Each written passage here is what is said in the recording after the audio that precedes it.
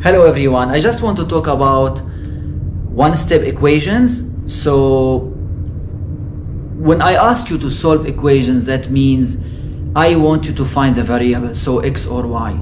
So now let's start with, there are three ways to solve one-step equations. So I will start with the first one, which is mental math. So mental math, you use it if you are in a hurry, you are very smart and you don't need to waste your time. So if you have, for example, 3x equals 12, just ask yourself, x here represents a number, so x times 3 equals 12. So 3x equals 12. So what is the number that if I multiply it by 3, I'm gonna get 12? So it's 4, it's obvious. What about like 5x equals 20? X is 5 because 4 times 5 is 20. So those kind of things, like x minus 3 equals 2. So what is the number that if I subtract 3 from it, I'm gonna get 2? It's 5. So x divided by, or x over 10 equals 2. What is the number that if you divide it by 10, you are gonna get 2? So x is 20. So those things. So let's go for evaluation. Now it's your first question. Find x or solve the one-step equation. The first question is 13x equals 26. Question 2. Negative 5x equals 20. Question 3. 7x equals 49. Question 4. X over 5 equals 7. Question 5. X plus 2 equals 10. Question 6. X minus 3 equals 4. Question 7. X minus 11 equals negative 1. Question 8. X minus 1 equals negative 1. Question 9. X over negative 2 equals negative 2. Question 10. Negative 3x equals 6. So please try to answer those questions. Now the second way of solving one-step equations is like doing the opposite. For example, if I have x plus 3 equals 5, you just ask yourself, I added 3 to x to make it 5. So you just subtract 3 from both sides. So if I have x plus 3 equals 5, so you just need to do the opposite thing, which is subtracting, because here I added 3 to x. So you need to subtract 3. In equations, if you subtract from this side a number, you need to do the same thing on the other side. Otherwise, it's not gonna be an equation because it's about equality. So this side must equal to this side. So you need to do the same thing in both sides. So minus 3 from both sides, you are gonna get 2, x equals 2. So the other one, let's say x is multiplied by 6. So 6 equals 30. So x is multiplied by a number, so you need to do the opposite. So you need to divide both sides by 6.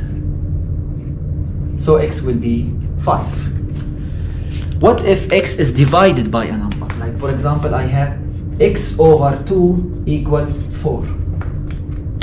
So x here is divided by 2 already, so I need to do the opposite. What's the opposite of division? Multiplication. So I need to multiply both sides by 2, not by 4, because x is divided by 2.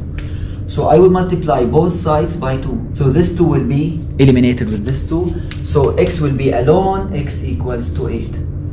What if x is subtracted by a number? Like I have x minus 10 equals 2.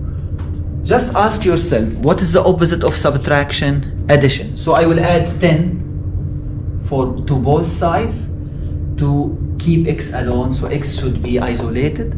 So 12. So my job or my task here to isolate x.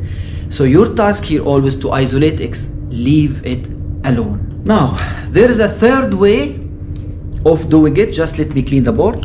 So the third way, which is like moving the numbers to the other side. But remember, that works only for addition and subtraction. For example, if I have x plus 3 equals negative 2, let's say. Instead of subtracting 3 from both sides, I just can remove 3 and put it in the other side, which is move it to the other side. But you need to change the sign. Don't forget, you need to change the sign. So this 3, positive 3, I will move it to the other side after equal, so it will be negative. So x will be negative 2 minus 3. So I changed the sign to 3, I made it negative.